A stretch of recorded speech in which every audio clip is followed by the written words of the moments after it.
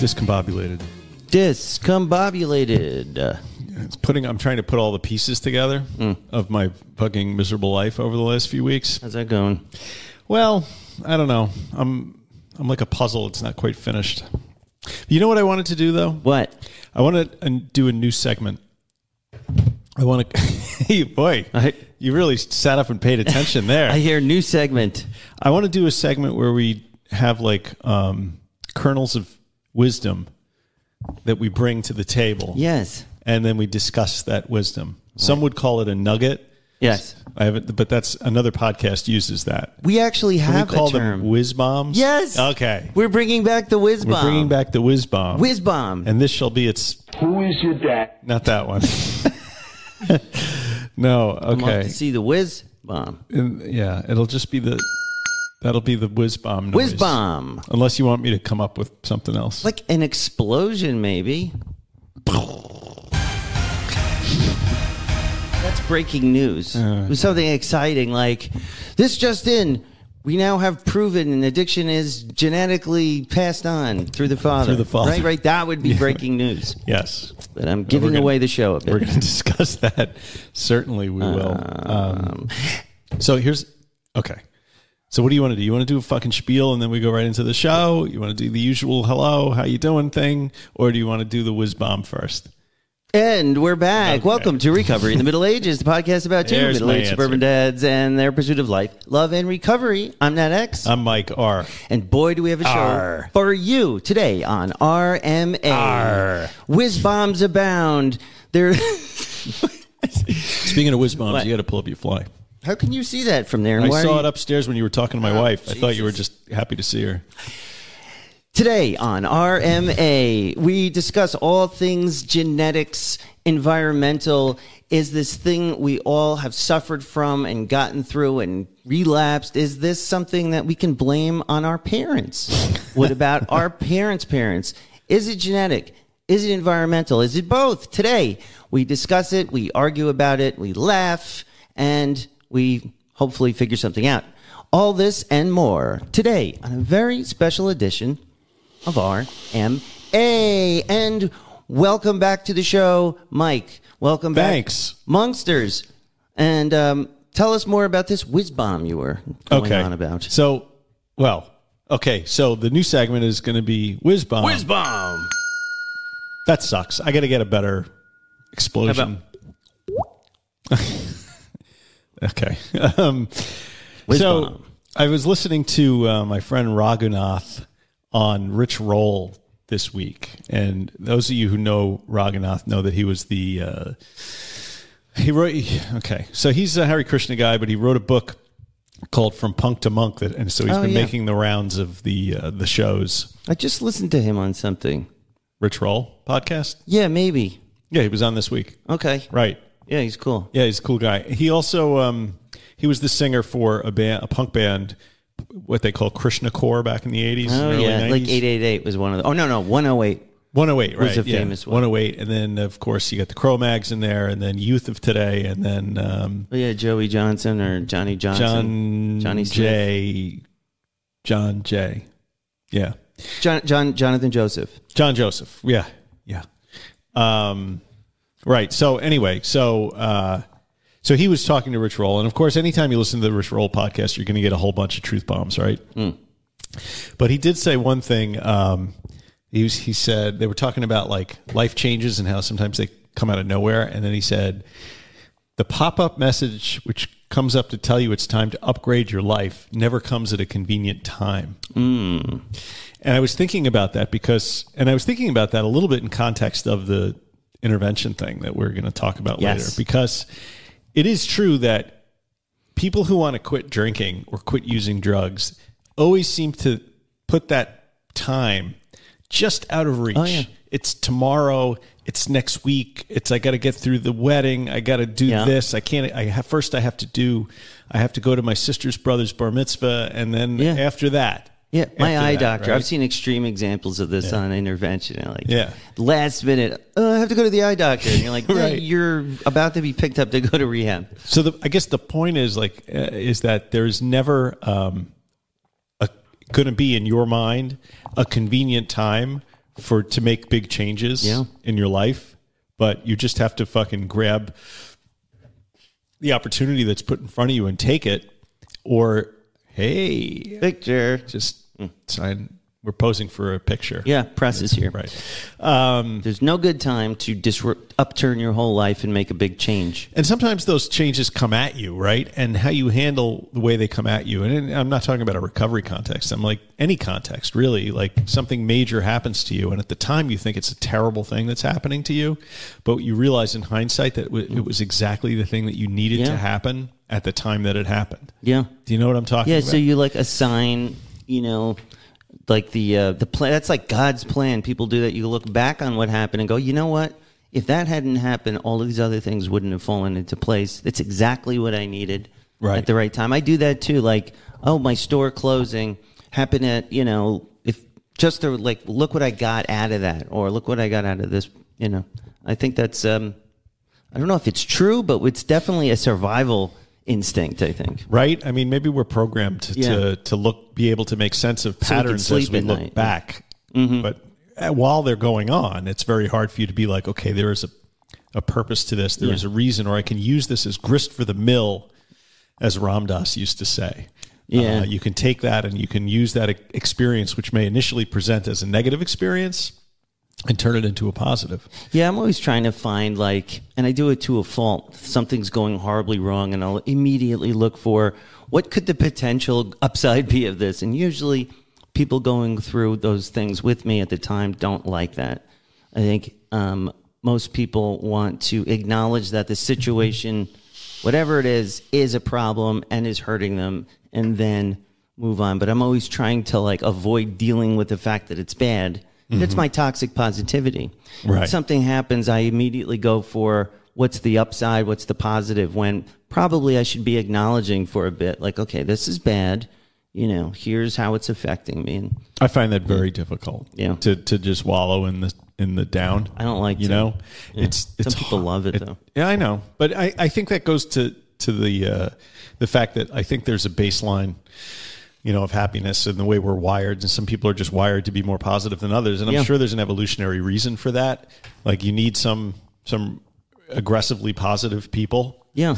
And you need some to balance. And then you need people who are the other way to sort of hold those people. Yeah. And there's reality stop them from doing crazy shit. Somewhere in the middle. Right. I mean, it's all about balance, right? Mm-hmm.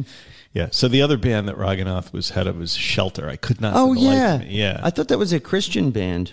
A Krishna band. Oh, I've misheard it my whole life. I'm dead serious. When I was in high school, we were into hardcore music, and I thought Shelter. I thought it was a Christian band.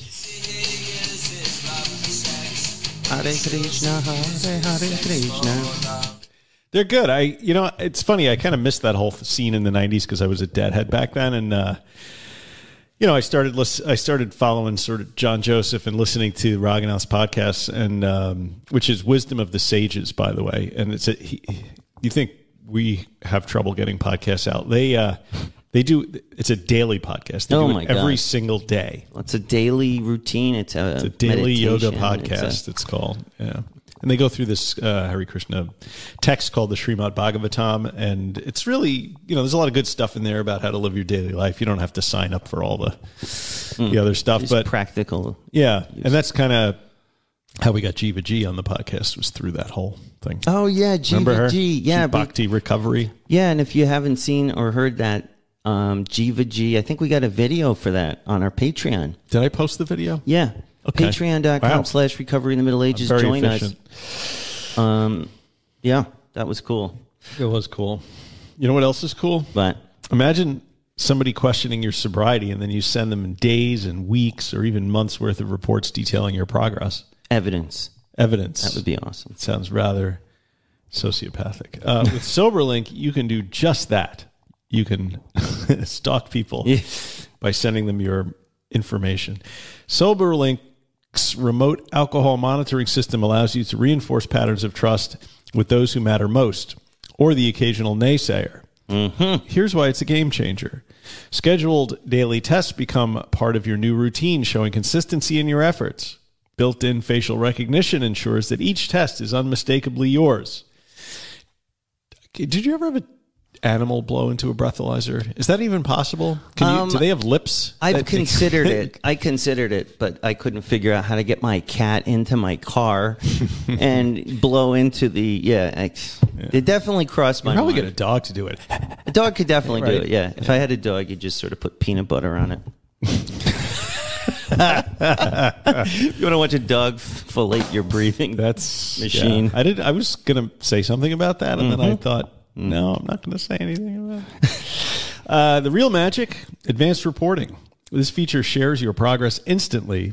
That is magic. With detailed, easy-to-read reports sent directly to your loved ones. It's not just about proving you're sober. It's about sharing your success, establishing patterns of trust, and dispelling doubts with hard evidence. You guys know we only back what we believe in. Yeah. And this system is the real deal. This system is awesome. Visit www.soberlink.com/middle-ages to sign up and receive $50 off a device. They sent me this copy saying this is the April through June copy. Oh, right. But it's exactly the same copy as the January through April copy. I see. Yeah. Nothing is different, huh? Nothing is different. Nothing will fundamentally change. Nothing will come of nothing. Remind me tomorrow. Okay. Sorry, my computer wants me to upgrade. See? Upgrading your life or your computer never come at a convenient time. Never. Like I was saying. Never, never, never. And soberlink.com/middle-ages. Now, they told us that they've gotten more requests and inquiries at SoberLink than any other from us podcaster. Yeah. We're the ones. So apparently this has been going well. So let's keep it up. Yeah, we have the most. But that's because we know SoberLink is the real deal. We know that G Money Smooth, Grant Boykin, the editor-at-large of the RMA Newsroom, used SoberLink when he was in a point in his recovery where he wasn't struggling, day to day to not relapse. So now he wanted to prove it. Because let's face it, folks, after a while, nobody trusts you. They didn't trust me. They're not going to trust you. You could tell them till you're blue in the face. I'm going to meetings. I did this. I did that. No. You send them your SoberLink evidence. And that's all you got to do. Soberlink.com/middle-ages. And so many people have used SoberLink to good effect. I mean, SoberLink sent us some quotes from a few people very happy with SoberLink. Oh, yeah. SoberLink provided concrete, scientific, daily proof that I was sober, and in time, my behavior, attitudes, and demeanor reflected that science. That's Krista. Thank you, Krista. The tamper-proof methods that the SoberLink device has have proven to be some of the most important components of accountability. There are no workarounds here. Thank you, Christopher. Nice. SoberLink keeps me honest, and it gives my family the proof that I'm doing what's right. It saved my life, basically. Walter. Thanks, Walter. All right. And you know who else we have to thank? Who? This person that wrote us this great review that you're about to read. Yeah, so in case y'all forgot... Yeah, people leave reviews. Some people, not you people who are listening that haven't left a review, but other people who have made reviews have left them. And they're getting attention. So thank you to this guy. He didn't leave a name or anything. But no if you go name? No name. Okay. So this is anonymous. You go to Apple Podcasts, you find Recovery in the Middle Ages, and you say, rate, review, 5 stars. And so this person did that. It's titled Worth Checking Out, 5 stars from Preston, Colorado. Worth checking out. Yes. So, yeah, 2 imperfect middle-aged dudes in recovery. Sometimes they say things I do not like or agree with. I just finished listening to their entire catalog, and I love their show. Thanks. Clearly, I felt these guys deserved 5 stars, but I must go further to say I'd put this podcast in the top tier of what's still in production today. Get the fuck out of here. You clearly don't listen to a lot of podcasts. I mean, there's a big world out there, friend. But go listen to some better shows. Listen, I'll take what I can get here. What's so special about this content? I'd love to know. It's not just what they offer. It's what they don't. It's kind of like in jazz. It's like the music is like the notes you're not playing. Yeah. Silence is a huge part of music. I think I know what you're saying here, but I personally find most recovery podcasts to be predictable, formulaic, and overly prescriptive. I would agree with that. Additionally, the hosts share enough about their time using for listeners to identify with, but we don't play into the whole depths of despair. Just pissing contest, which is so common around the scene. Just the tip. The conversations between Nat and Mike are, for the most part, unremarkable. Listen, I've been called worse. I agree. And that's perhaps what's so unique about the show. What's unique is we are completely unremarkable. I don't think I've ever heard a better review. I love this. RMA's primary focus is recovery, but most episodes feature a lot of friendly banter, current events, and concise. Yeah, we need to argue more. And concise explanations of how the hosts approach sobriety. To some, these conversations may seem mundane. to many, most, but of the listeners of podcasts. I think they do a lot to demystify recovery and remove barriers to entry for the rest of us. That I'm very happy with. Barriers to entry. I used to listen more to the guru types or AA-related podcasts, and I could never seem to access what they were promoting. RMA helps me make clear that recovery is difficult, rewarding, and attainable for you too. Now, if you listen to the show and you enjoy it, I'd also recommend checking out. And then he gave another podcast. You can tell him. Since Right Now, still available, but no longer in production. And of course, Dopey. Be safe, have fun, and enjoy the show. Thank you so much. That was a 5-star review. So thank you. Yeah. Thanks. Unremarkable. No, that was great. I have to say, the review is unremarkable. No, the review is remarkable. It's the show that's unremarkable. The whole thing is unremarkable. So thank you so much. We also had... Do we have some soberversaries? We did. The den mother of the Inner Sanctum, Melissa, has scared up some Monkster news. Monkster news. Soberversaries. Julie Keys has 5 months. Congratulations, Julie Keys. All right. That's amazing. She's a professional musician. I am very jealous of her career. She's doing awesome. Jeffrey M. has 1 year. Charlie, our man Charlie with the Kratom podcast, is booze-free for 4 years and off of the Kratom for 1 year. Go listen to Charlie's podcast. Yeah, it's the Kratom. If Kratom's your jam, Charlie's your man. Kratom made him, and now he's got a podcast. Corey C. has 5 years. Congratulations to the Monksters. Corey, 5 fucking years? That's a long-ass time. Yeah. Way to go, Corey. We got some new Monksters on the Inner Sanctum on the Discord chat. We've got new members. We're chopping it up daily. I haven't been on in a bit. Chopping up and snorting it. You know why I haven't jumped on the Discord in a bit is because... Yeah, where the fuck have you been? Why do I have to do it all?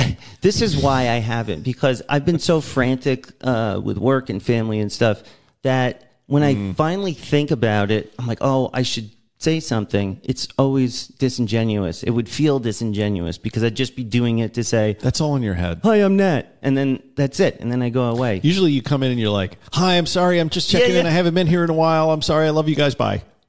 That's it for the next couple of months. That's all I'm comfortable saying in those scenarios. People want to hear from you. Yeah, well. That's what they're paying for. Right. I just don't want to disappoint anybody with my... No one's going to feel disappointed, Nat. It's seriously. Just I'll say life is busy. That's why I put the good morning, good night thing on there. I was like, look, if I have at least time to go, good morning. Okay. And then good night. And that usually... Listen, we've all been stretched a little thin lately. You know? Yes. So I took Jack on a... Me and the wife took Jack on a college thing this week. So last week I had to give this fucking presentation to my company. I had to stand up in front of Get ready for unremarkable discussions. Yeah, here it comes. Here it comes. My boss, his boss, and 68 other people. So the last time I had to do one of these in-house was more than 5 years ago. So I remember because I was hungover. Yeah. Because I was nervous the night before, so I drank too much, and then I got in there and I was kind of like, you ever get up and stand in front of a group of people and have to do a presentation to them and you're hungover and you realize you're so anxious and you forget everything that you're supposed to say because and your brain is not actually functioning properly? Yes. That did not happen this time. Really? I got up there and I wouldn't say I was relaxed because I'm very anxious when I have to do these things, especially I was told 10 minutes before the thing started that his boss was going to be attending. Oh my and he God. sat right in the fucking front and looking at me the whole time. Not a particularly threatening experience, but because it was a receptive audience, but still, it was a lot of stress, right? And so that was Wednesday, and then Thursday, I roll out and put Jack and Ben and Erin in the car, and we drive to Virginia to go do this college thing. So it was just and that's what it's been like for since the turn of the year. Yeah, it's just like jumping from one thing to the next thing to the next thing. But I'm thrilled that I'm doing it without alcohol, and I don't feel like any of that would help me in any way. I think what it would have done is it would have ruined the presentation. It would have made me hungover and tired to drive the next day. Mm-hmm. The whole thing would have sucked. Yeah. But as stressful as everything is, I'm able to hit it with a bit of equanimity because I just don't have that extra work to do. The work around the booze. Right, because that's I'm going to drink. Am I going to drink? Am I not going to drink? I'm going to have 2 tonight. No, I'm going to have 1 tonight. Well, you know what? Maybe I should have. I could probably get away with 3. How much is left in that bottle? All that fucking shit in your head. The hiding, the lying, the money, the time, the energy. Yeah. Ugh. So, and then Jack got sick when he got back, so it's he went to school today, but he's still a little, Well, yeah, so, 3 kids, 3 different stages. It's a lot. It's a lot. Yeah. But everybody's got a lot. You know what I mean? And for most people, this is just life, right? Yeah. This is life. They're not celebrating that they're doing it without being toasted all the time. I can't believe I did that without heroin. But a lot of people are toasted all the time. That's the thing. That's the thing, right? They are. You ever see some folks in the supermarket and you see the red eyes and you know exactly how they're living their lives. And they don't look like hippies or anything. They just look like regular ass 60-year-old people, just stoned, and no judgment, Yeah, it is what it is. I mean, a little judgment. It's the opiate of the masses. I've realized that I just hate alcohol. I hate it. Like I don't want anybody to drink. I just don't. Me neither. It just bothers me when I see people, because I know what there's no good that can come out of it. I don't care how much the amount is. I don't care whether you have a problem with it or not. It's just if you don't have a problem with it, then why are you drinking? Yeah, it's, aren't there other things you could drink? Yeah, have a cup of tea. It's almost like hypnotizing. Everybody's hypnotized, and what I'm afraid of is now that's happening with pot. Yeah, now all of that, because we have a generation of kids now who have gotten the message that alcohol is dangerous. It creates domestic violence. All kinds of stuff. And they have this thing in their head, well, I can always just THC. I can take a gummy. I can do a vape. And that's a real slippery slope. It's going to become, I don't know what we do. It's weird, too, because I don't hate cannabis the same way I hate alcohol. Because it didn't ruin your life the way alcohol did. Right. You have a vendetta. Well, I wouldn't... Did it ruin my life? I mean, it really did a number on your existence.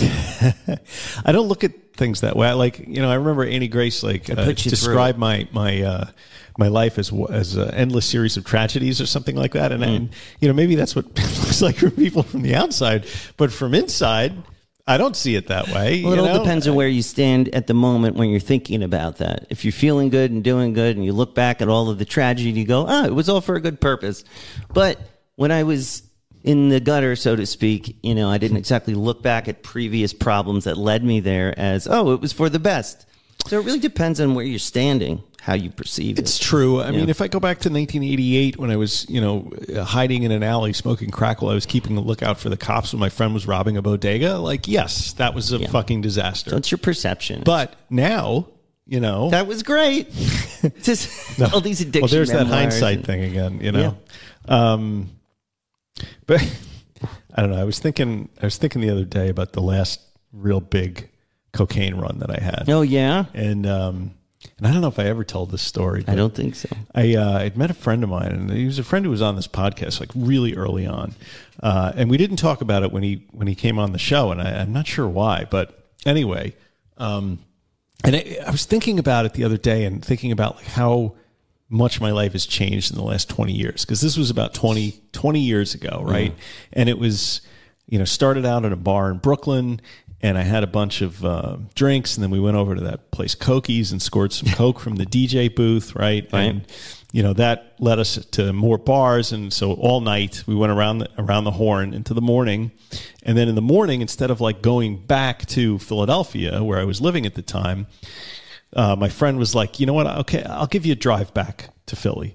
And of course, I was like, sure, I'll get in the car with this guy. We've been drinking together for 12 hours. Why not?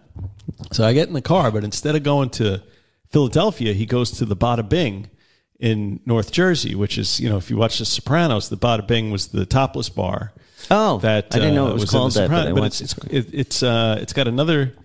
The real name is something else, and I drive by it every once in a while when I'm on my way to the bridge, but I forget the name. So anyway, but at this point, I'm sort of like in and out. Like to this day, I don't really remember a lot of that. It was just Coke. Period. You were doing Coke the whole time, or drinking Coke? Boop, boop, boop. Yeah. 12 straight hours. Right. So how much Coke did you start with? I'm not done yet. Okay. Because we go to the topless bar, and we're in there and doing all, and it's what, you're sitting there and you're drinking, and the girls coming over and everything. And I'm like, listen, I remember looking at my watch, and it was like 1 PM at this point. And I'm like, listen, are you going to drive me back to Philadelphia? Can I go home now? And he's like, yeah, but we got to go to New Brunswick first, and I got a couple friends at this bar over there.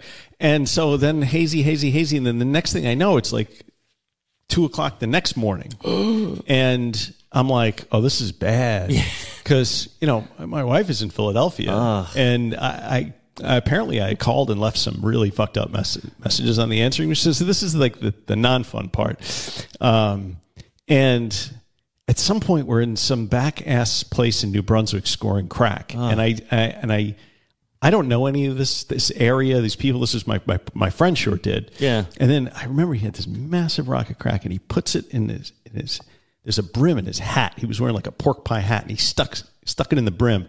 And then we're in some bar in New Brunswick, and the band is on and dancing, and we go in the bathroom, and he loses it. He couldn't find it. It was and apparently it had fallen out. Oh, Jesus. And then he's like, I'm not driving you to Philadelphia tonight. I'm like, So we go back to his apartment, and his apartment didn't have much. You went to the apartment? Yeah, and it didn't have much stuff in it. Like it was like clothes around and stuff. Typical crack. And he let's just like, well, no, I wouldn't say that. I think lost the rock. Lost the rock, and it was the last one, and there was no more, and there was no way to get any more. That's a horror story. I was thinking about this when I was watching Intervention last night. Physical pain. Yeah. So now this is what 24, 40. Almost 46 hours or something like that. And he's like, all right, it's time to, you can crash here if you want. And so out of booze, out of drugs, he goes into his room, he shuts the door. And for all I know, he brought that fucking rock in there and smokes it by himself, which is entirely, possible. But then I start coming down off of everything, and I'm walking around, and I freaked out. And so I walk to the train station in New Brunswick at 4:30 in the morning to take a train to Philadelphia, and then I have to go home. How is that? Like, not good. Not 9 good. a.m. Huh? Yeah, not good. Work trip is over. So so that's been on my mind lately.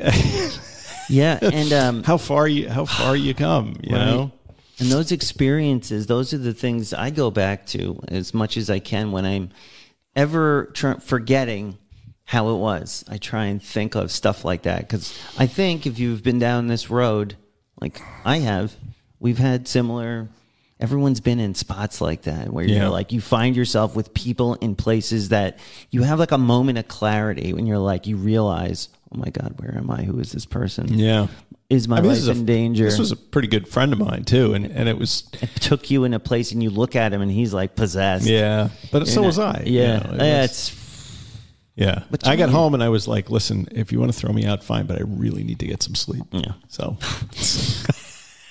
so that is your last crack. That was my last big run. Yeah, I don't think ever after that. Yeah. That was like just after 9/11. I was not in a good headspace after 9/11 because most people weren't. I mean, because I was down there and it was all fucked up, and so it took me a few years to get my feet back under me. But. Yeah, there's a lot of stories, at least on interventions and memoirs that I've read, where a lot of the trauma started for them. At least they point to 9/11. Like once that happened, either they lost a loved one or they were there, or losing a loved one. Okay, but I can also go back and selectively pick traumatic shit and say that's why I am the way I am, and I don't know if that's.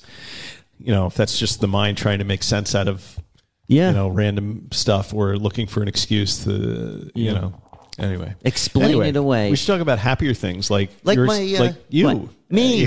Your son's birthday party, his acting thing. I mean, this is all good stuff. So, we had a weekend chock full of stuff. My son, Max, turned 10, and this is a big deal. Of course, I try and, hey, double digits. He's like, don't say that, Daddy. That's cringy. I'm like, okay, you're 10. You're so cringe. I was very cringe to say double digits, but Max had a really great time. He's got so many of these little friends that are all crazy.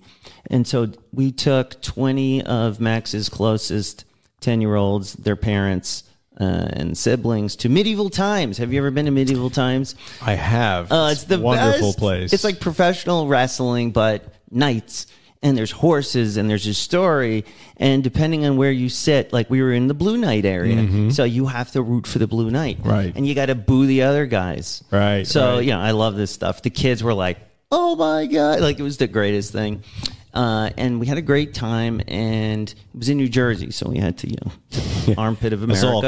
As all good castles are. Yeah, that's where they are. We went to New Jersey, and we had a really lovely time. And then you have to eat with your hands. Yeah, sort of. I mean, they're sort of wink, wink, and they can hand you utensils sort of under the table. Like, here, if you need this, you look like you need this. Were people drinking there? Yeah.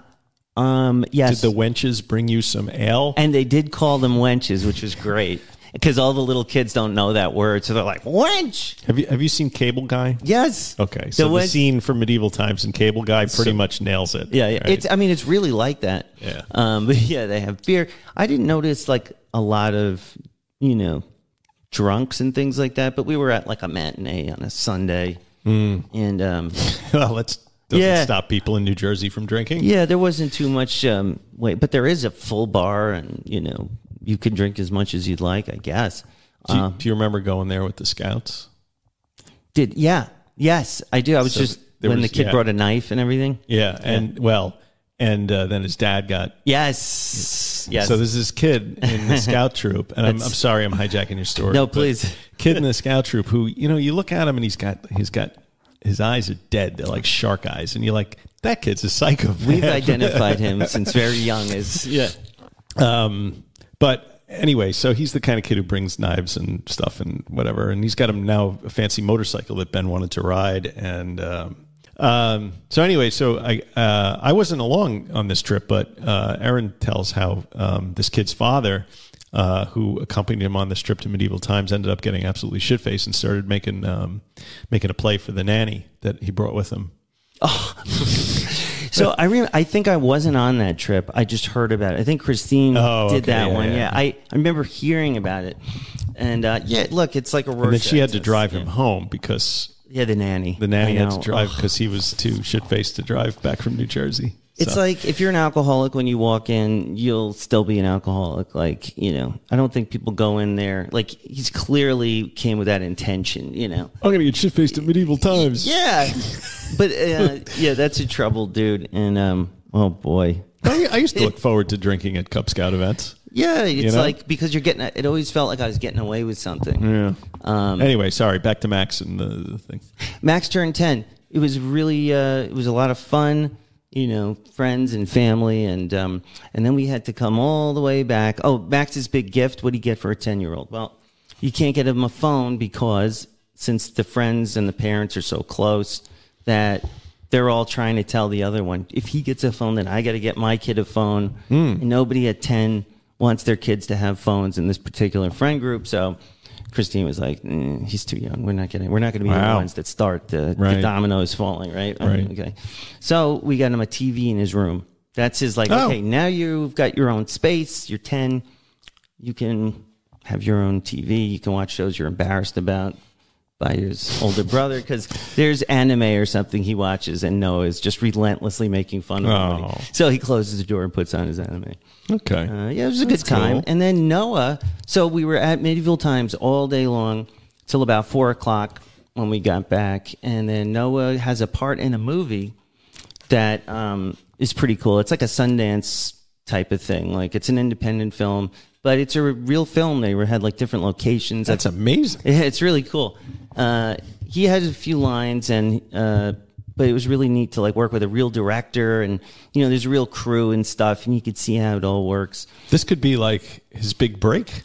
Yeah. If he at Sundance, somebody could be that's what I'm watching thinking. That and being like, that kid, we got to get that kid. That's for the what next I told. Movie. I was like, no, because there's one sort of like star in it. The guy from SNL who does Biden is like the main dude in the movie. Really? His name is Alex Moffat.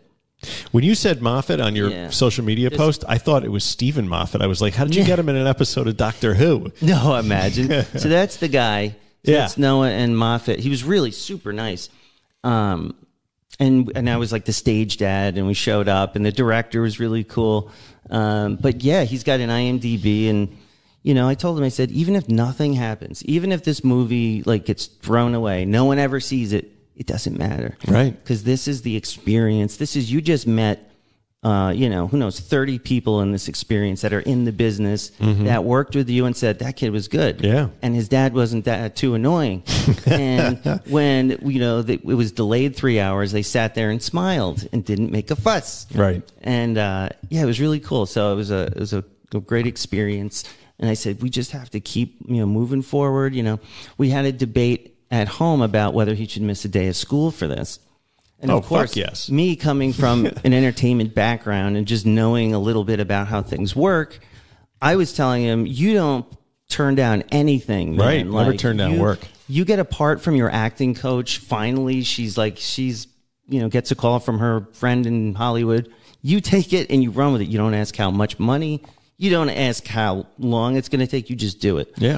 And we did, and I think it was really good. Get that kid an agent. Yeah. Get him an attorney. Yes. Do you 10%, know 10%. I'll take 10%. So congrats Standard to Noah. fee. Standard and, fee. So good job, Noah. Very exciting weekend. But I digress. We have some Did I digress? No, I digest. This way to egress. We have a very exciting show today. We're talking about intervention. There was a new intervention episode, if some of you follow that show on A&E. So what is intervention? Are we going to roll right into it? I think we ought to. Okay. We're about 30 minutes or so. Mm-hmm.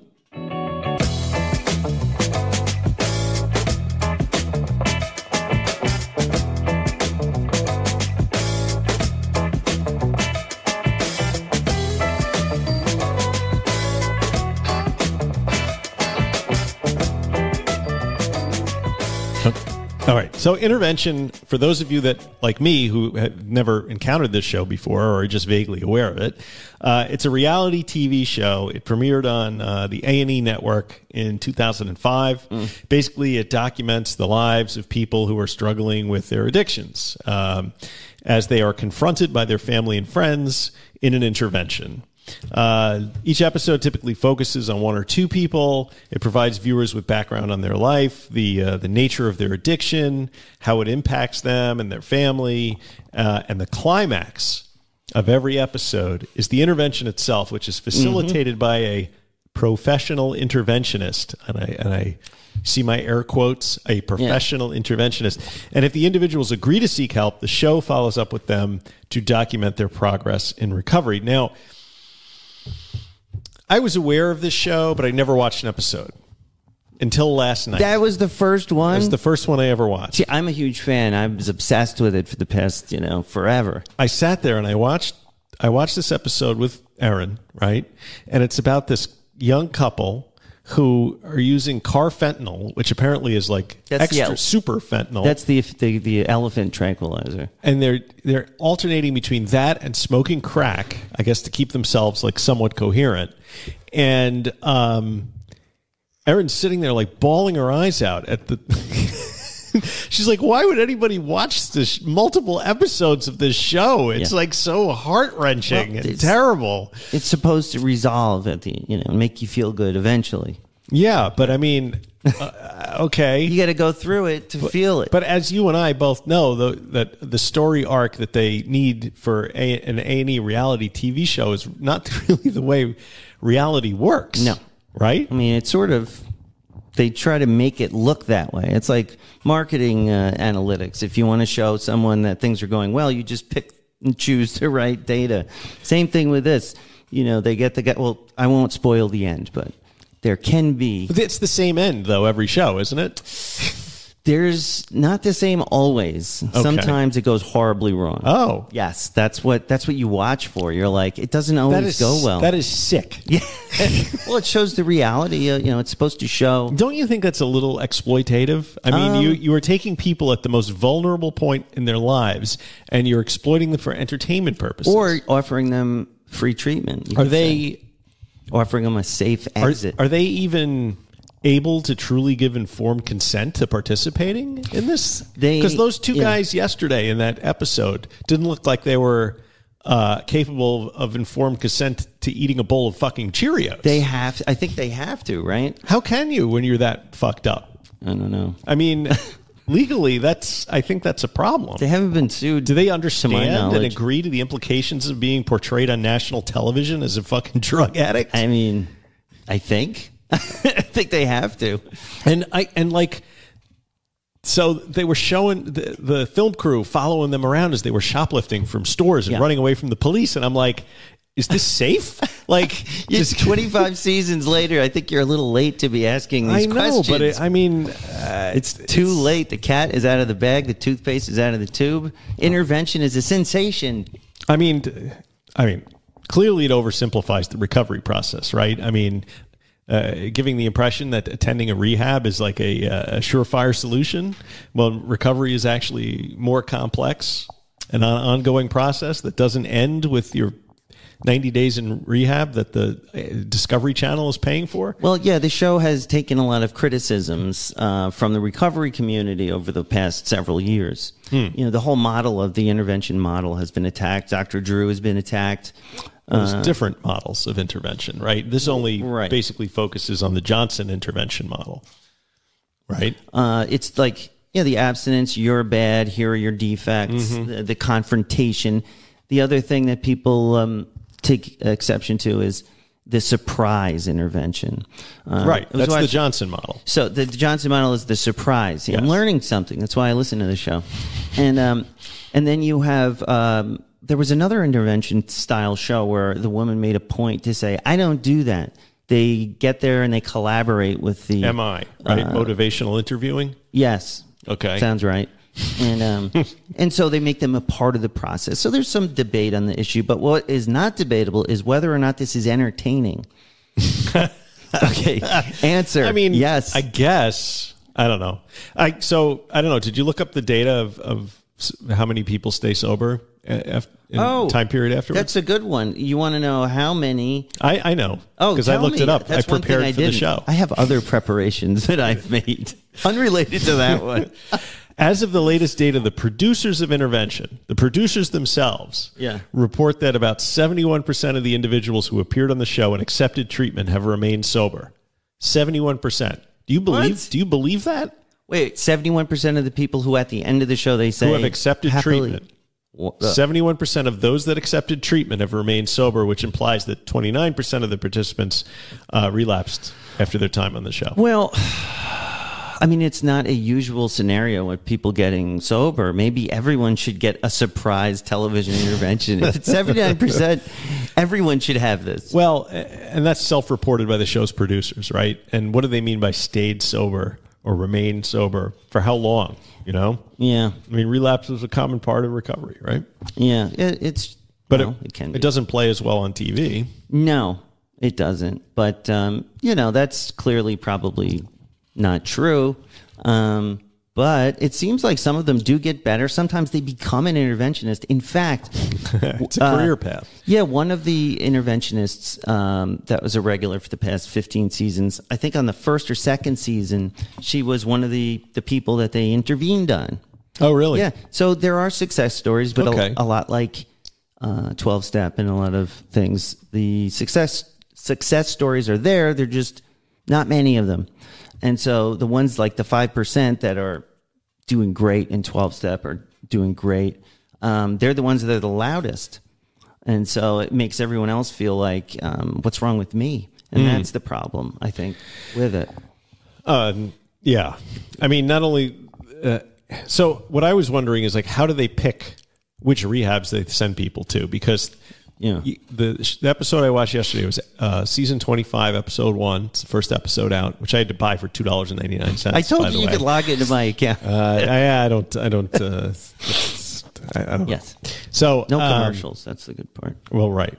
But I don't think I'm going to be buying very many. No. Are there other older seasons that are included in Amazon Prime that I can just go and watch? I don't know if it's included, but I own every season, every episode. Okay. I've watched every episode.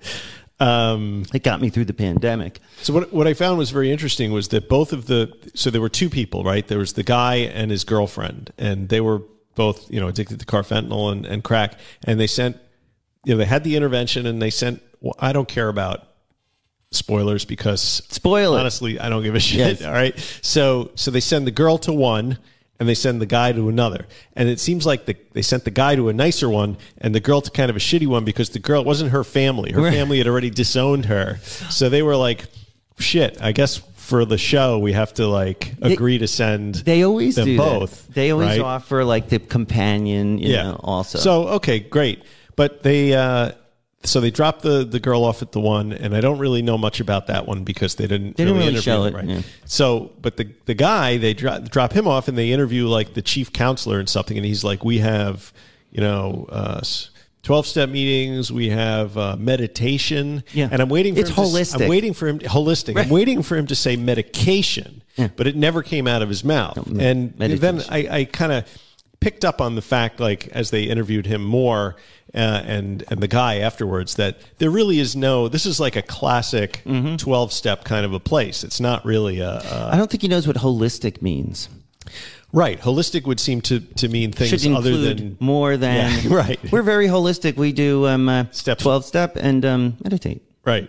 That's everything. I mean, now that's the whole I'll thing. be honest. I don't know. Maybe they just, for whatever reason, maybe the producers of this show don't want to focus on the fact that you can use medication to recover, which would seem to me to be an excellent platform to get that information out, that Suboxone and these other drugs are incredibly effective. Yeah, I don't think I'm thinking back on all the intervention episodes I've watched. I can't remember if they talk about medication-assisted treatment. Wouldn't that seem to be the perfect show?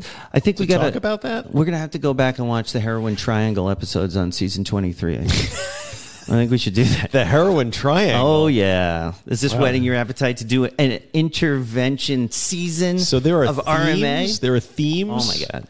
Okay. Yeah, this is good. There's themes.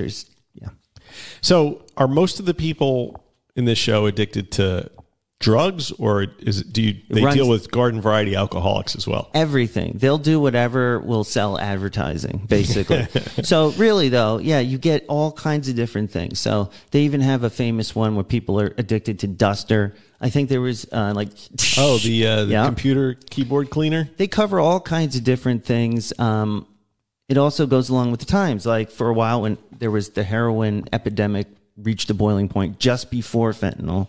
Everything was about heroin, right? The heroin triangle, how it's all of that stuff. So this show has lasted has been around longer than the opioid crisis. Oh yeah, maybe. Or were they born around the same time? I think it might be around the same time. It goes back. Lots of people making money off addicts, man. Oh yeah, definitely. But it's just like another exploitation of addiction of addicts. It's just like body brokers and all these places. Anybody can turn $1 off of somebody's misery. They're going to do it, right? I see it more like you can look at it from that aspect, or why not say it's awareness? Maybe it's reaching people out there who don't know anything about this, and maybe it lets them see what's going on, and maybe they'll notice it in someone in their family.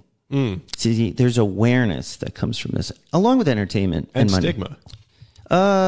Yeah, I mean, people will find negative and stuff like that if you want to call it stigmatizing. But I think that it brings awareness. It shows people what's going on, and it reflects what's happening in the times.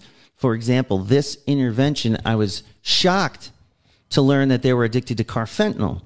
And so this is the first episode where carfentanil came out. If you don't know what that is, it's a version of fentanyl that's 100 times stronger and can literally kill you if you don't have any, what's the word? Tolerance. You can overdose by touching it. These guys were smoking that shit like in every scene yesterday. So somehow they get a tolerance through fentanyl until they needed more. They get carfentanil and they're completely out of it. Yeah. Completely non-functional. And the fact that the guy's parents were letting him and his girlfriend like live in their house and just smoke fentanyl all the time was just, I don't know what to think about that, because on the one hand, enabling, they call it. Well, yes, I guess, but it's also like, and there was an article on this in the Times, that we covered a few months ago about how that woman who just decided that her daughter was using drugs on the street, so she was going to allow her to use them in the house, so at least she didn't die, or she would be available to administer Narcan or something. And I think the mother in this case was kind of thinking along similar lines, like if he's out there, I couldn't let him die on the streets, right? So, but the result of that is, this guy and his girlfriend are just sitting in the house smoking fentanyl and crack all day in the house in a very nice, like pleasant looking suburban. It's so disturbing. Yeah. And the kid is around. What I don't understand the most, like, why is that child allowed to be around dangerous drugs? The kid can die from touching residue. So the kid, the male had a child. He moved to the Philippines for some reason. The male. I'm sorry. This is my legal thing going on. So defendant. The defendant. Apparently, he moved to the Philippines. Yes. Found himself a Filipina woman. Yes. Married her over there. Had a kid. Yes. And then came back to the U.S. And then she came back with the daughter, and then found that he was shacked up with another woman. Dealer. Yeah. And it was so heartbreaking. So I feel bad for this woman from the Philippines who moves to the U.S. and doesn't know anybody, and all of a sudden she's got to deal with this guy who is 2-timing her and 4-timing her, and now he's addicted to fentanyl. Yeah, she thought she hit the jackpot. She sees this tall blonde American show up, save her or whatever. She sees dollar signs. Hey! I think that's being a little too. You don't think she gets there and not so fast? I mean, a lot of that is what happens. People go to these. I knew. Boy, you're not too cynical, are we? You don't think that me? You're the one who thinks intervention is exploitative. I do think it's exploitative. I think Americans exploit poverty in other countries. Well, I mean, in that that's way, a whole other discussion. It happens a lot. Yeah. You see it a lot. So this poor woman, she thinks she's got this rich American who's going to take care of her. And I think she actually loved him because she was very upset by his behavior. I mean, how can you measure love, really? I mean, that's beyond the... You can't see love. Beyond the confines of this show. Beyond the scope of the show. Yeah. So she shows up expecting, everything to be normal. Yes, she was going to move in with him, and it was going to be... It was horrifying. Right. And so she's got this beautiful little girl that he's completely out of it for. He's nodding out. And that's the most heartbreaking part. That was watching terrible. This poor kid look at her. And then the girlfriend is just passed out next to him, and that's criminal. Like that, I think CPS should be in there, or the police, or the mother should go to the court and not have him have any kind of custody. But she being from a foreign country is probably not sure how to navigate the U.S. legal system and all this other stuff, and so she's at a distinct disadvantage. It was so heartbreaking. Right. So I mean, now that this guy's really bad choices have been splayed all over national television, you think he's ever going to be able to get a job anywhere? He'll do the same thing a lot of recovered addicts do. They become recovery coaches. I mean, isn't there a finite number? It sounds like a pyramid scheme. It is. Eventually, a bunch of people are not going to be able to get jobs in that industry. the one and it place, is an industry. Yeah, it is an industry. It's the one place, though, you can get a good-paying job with a tattoo of the word dope in Old English on your neck. So this is it. This is your career. But it's also, you get to help people, and a lot of people who get recovery get a lot out of helping people, and they can make a career of it. So the parents are just making it work somehow. They're the ones communicating with the wife or The guy's parents. Yeah, the guy's parents are just propping the whole thing up. Like this poor woman who married him, she's staying away from him, but they're kind of negotiating all of the custody and stuff. Well, this kid should not have any access to the child whatsoever. No, but what the thing that came out of left field for me, a couple of things at the intervention itself. The first one was, the father who was all about like, he seemed like a typical suburban football dad, and then it comes out at the intervention that he, in fact, had a drug problem for several years. And I'm like, what? Like, you hear him dismiss it. There's just a little one for a few years. Just a little drug problem for a few years. But I'm better now. Yeah, I'm better now. And then, which prompts the interventionist woman to say, yes, well, as we all know, addiction often comes down through the father. Yes. I'm like, what? Addiction is what kind passed. of fucking weird science is that? Yeah, through the male line. Passed through the male line. And that's what she said. I'm sitting there watching it with my wife, and the interventionist says that, and I go, what? I said, Christine was like, shh, I'm watching. I said, no.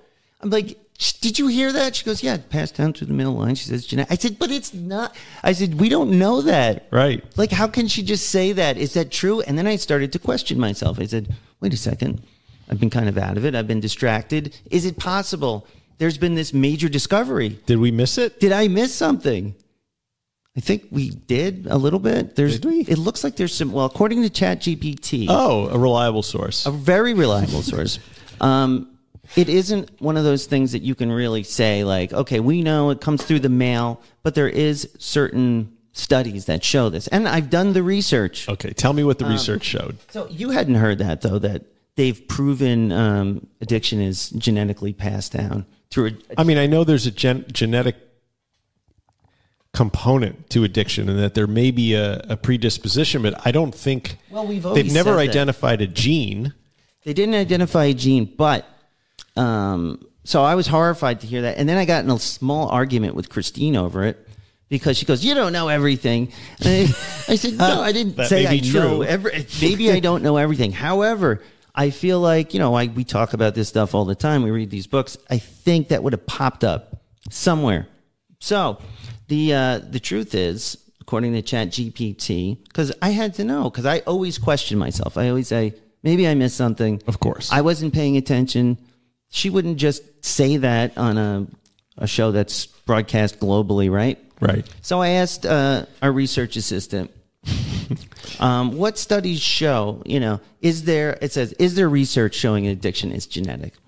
And according to our research assistant, there is research indicating that addiction can, just like we said, have a genetic component. Studies have found that certain genes can influence a person's susceptibility to addiction by affecting how their brain responds to drugs or other addictive substances. However, it's important to note genetics, it's just one factor. And nothing about it being through the male line. No. Yeah. So, now that's the same thing I said. I'm like, how can they say it's through the male? So I said, what studies have shown that, research assistant? And it says several studies have explored the genetic component. So there was family and twin studies. The studies compared rates of addiction between family members and identical versus fraternal twins. They found that individuals with a family history of addiction are more likely to develop addiction themselves. That could be a social. Suggesting.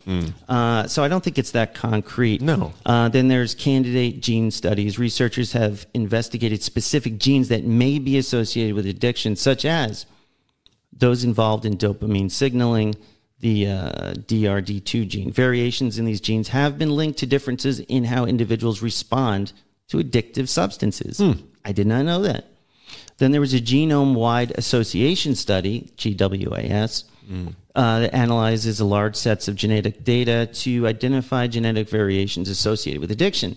The studies have identified multiple genetic loci, or Loki, like from Disney, related to substance use disorders, providing further evidence of a genetic component. And finally, there's animal studies. Studying using models have demonstrated that genetic factors can influence susceptibility to addiction, like behaviors supporting the idea of a genetic basis. But while the studies provide valuable insights, it's always good to remember that there's equal parts environmental and genetic and well, it's the old saying, behavioral, right? Genetics loads the gun, but behavior pulls the trigger, right? Yeah, so I don't think it's wrong, but I think it's more of what we already knew, that it's complex. Yeah. I mean, it's okay. I mean, I think it's there's no one gene, but there may be like a whole. What are you doing? You're stepping on my cord. Is that a euphemism? No, you're actually stepping on my cord. Yeah, interesting. I mean, I think you can have a genetic predisposition, but without the environmental influences like exposure to drugs or stress or social or family dysfunctional environments, you're not going to, those genes are not necessarily express. Right. Right? It's not like a cancer gene where you're most likely to develop the cancer. Yeah. You know, I don't know. I don't know enough about genetics. I don't either. That's why I was so amazed that this, intervention. I still haven't heard anything about it coming down through the father. I would blame the mother. Yeah. Blame, there's no need to blame anybody. Yeah, why are we blaming? We're not, but why is the interventionist blaming people? I mean, she said it so casually. Yes, as if it was like, yes, well, we know it comes through the male line. Like she just proved a point. Well, dad used to have an addiction. I mean, there it is. It's passed down through the father. So, but I wanted to know what the arguments against the idea were, according to our research assistant. Okay. They have environmental factors that we talked about, that upbringing, social influences, trauma, stress. I mean, I put a lot more weight on that. This is the arguments against neuroplasticity, adverse childhood experiences, right? Epigenetics, which is genes, which involve changes in gene expressions without altering the underlying DNA factors like stress, diet, substance exposure. Exposure, exactly. Yeah. Psychological factors, and addiction is a multifaceted disorder. I mean, this is everything we've been saying. Yes. So is it helpful when treating someone to identify potential, ancestry that may have been, addicted to alcohol or drugs? Like, I think probably only at the parents' level. You mean in order to come up with science to effectively treat addiction, or if you're looking at treating someone, why a given individual is addicted to something? Yeah, to understand, to maybe focus a treatment, or you don't go, well, the grandparents were alcoholics on this side of the family, but your parents are not. So is it still a genetic component? Does it matter? I mean, well, and that's the ultimate question, right? Like, how useful is that information, even if it's true? I mean, I guess from a scientific perspective, you can develop gene therapies and other ways of treating it medically, which, a lot of the recovery communities still would have an issue with, I would think, if you're looking for a medication to treat the genes, the genetic predisposition. But well, I was hoping I could get some quotes from researchers who may have something to say. Yes. Okay. And I was wondering, I said, what are the addiction experts and scientists who support the genetic model? What did they say? So Dr. Nora Volkov, is it Volkow? But if it's Russian, the W would be a V, right? Yeah. Volkov, a director of the National Institute of Drug Abuse, says, genes play a role in influencing the vulnerability of individuals to addiction. We know that there are genetic factors that contribute to differences in how people respond to drugs and their likelihood of developing addiction. Pretty straightforward. Now, Gabor Mate, our favorite author of, what was his book that we read? He has so many books. Dr. Gabor Mate, many good books. He says the other side, addiction is not solely a genetic disease. Yes. It's a response to emotional pain, trauma, and disconnection. Understanding the role of adverse childhood experiences, your ACE score, social environments, and psychological factors, it is crucial for effective addiction treatment. In the realm of hungry ghosts. Yes, that's why it was a weird name. Yes. On the other side of it, Dr. Eric Nestler, who's the director of the Friedman Brain Institute at the Icahn School of Medicine at Mount Sinai, says, studies in genetics have shown that certain gene variants can increase the risk of addiction. These genetic predispositions interact with environmental factors to shape addiction outcomes. And I think that is the most complete statement. Yeah. That is the most true. It is a complex amalgam of factors. So maybe you shouldn't necessarily treat it by trying to pray it away. Yeah, I mean, would be my argument, but I like the holistic approach. Sure. 12-step and meditate. No. Doing many nothing wrong things. with meditation. And I think this is all just backing up. All the new research is just supporting everything we've been talking about these past several years, which is we're way ahead of the game. Both end, you know. I mean, I had no idea that there were different intervention models. I thought the only intervention model that existed was this Johnson model, which has got to be the original. It's the confrontational one. That's the one you put see people in a room and you tell people you're going to take them out to IHOP, and then you write a letter, you trick them, you bring them into the room, and then it's like, wait, where are my pancakes? And you're like, no pancakes, just fucking people you haven't rehab. seen in 20 years, the brother you were estranged from. They've all got a letter for you. But then there's these other ones, right? And I'm guessing that the show Intervention only focuses on this Johnson model because it makes for good TV, right? And that's what they've been doing since that's their brand. Never mind the fact that it's less effective than the other models, like the motivational interviewing model, where you focus on enhancing an individual's motivation to change by resolving their ambivalence. It's more collaborative. It's not as confrontational. That doesn't get ratings. It doesn't get ratings. So back to my point about how this show is exploiting people because it's not subjecting them to the best intervention that is out there or available. It's subjecting them to the one that makes the best TV, not the one that's going to actually get them, has the best odds of getting them sober. So, and then there's the community reinforcement and family training, which is CRAFT. That's another one. I don't suppose they engage in the CRAFT method either, which it avoids direct confrontation. It teaches families how to positively reinforce desirable behaviors and discourage destructive behaviors and improve communication. Studies have shown that CRAFT is particularly effective in engaging reluctant individuals into treatment and can be more successful in achieving this goal than the more confrontational approaches. Have they used the CRAFT method on this show? For the intervention portion, I know all of the rehabs do different stuff. I mean for the intervention always piece. Do that. They always do the Johnson model. Yeah. Okay. When I can. So in terms of success rates, it needs to be pointed out that the non-confrontational methods like MI and CRAFT are much more successful. They report higher rates of engaging individuals in treatment compared to the more confrontational methods like the Johnson model. So they also tend to maintain better long-term relationships between the person with the addiction and their family, because who wants to be brought into a room and and lectured? It's a trust breaker too. So being lied to, they always say that. I mean, I don't know. To me, it seems like if you're taking a bunch of people and you're using the method that looks best on television, but is not necessarily the one with the best results, then it's inherently exploitative. 25 seasons, Mike. Yeah, I'm not saying it's not a moneymaker for the network program. Right? Anyway, all right.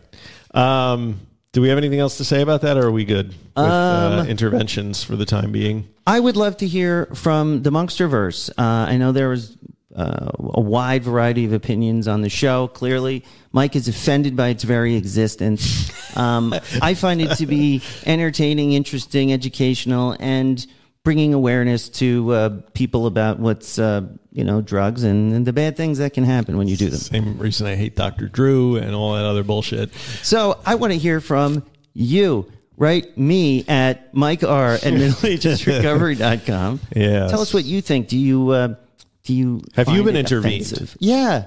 Have you been subject to an intervention, and how did that go for you? Write us your intervention story, and we'll read it on the air. I would love that. I'd love to hear real experiences from all of you. All right.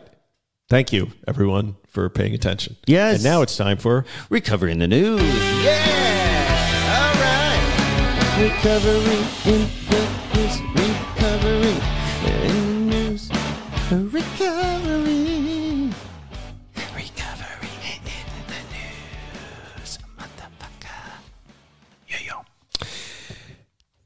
We're not a political podcast, but occasionally politics will intrude into our apolitical world, as it did this week in a story from digitalchew.com, the headline of which is Florida GOP leader apologizes for hotel damage, admits struggle with alcoholism.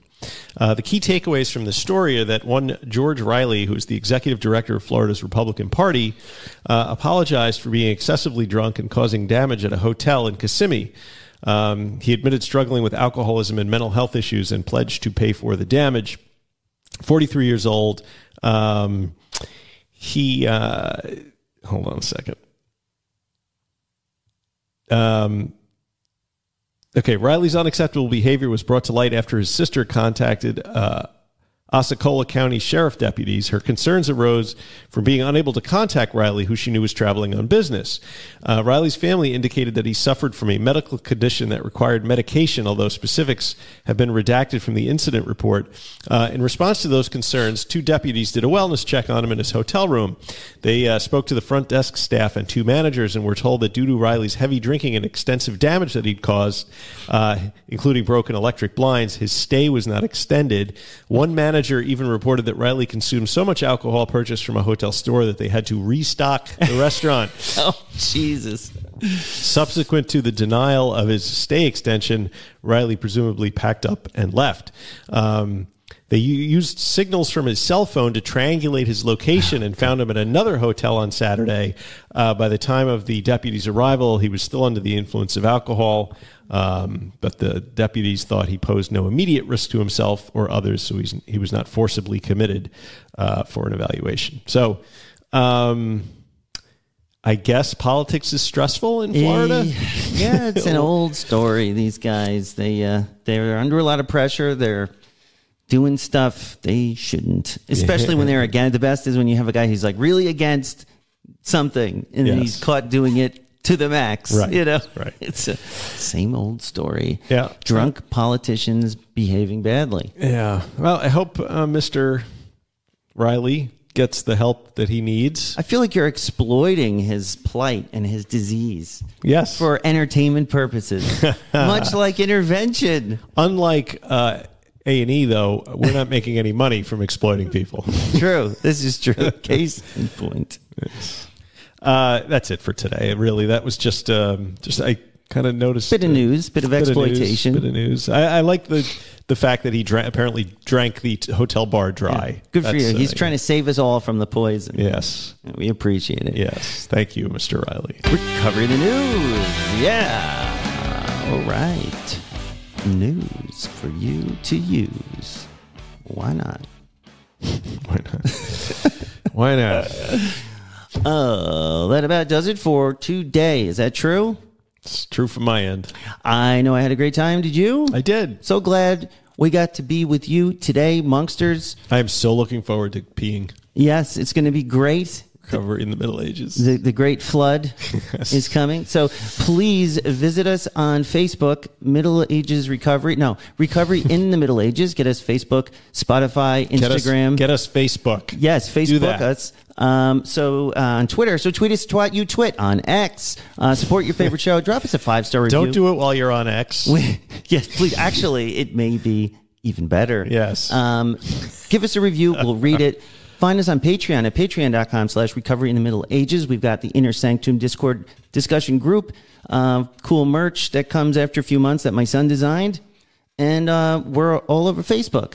And that is all we have, folks. And isn't there a traditional way we sign off? As we say, non proficiat perfectum. It's progress, not perfection. And don't forget that. See you next time. Stay fresh, cheesy. Be good. Bye. Bye.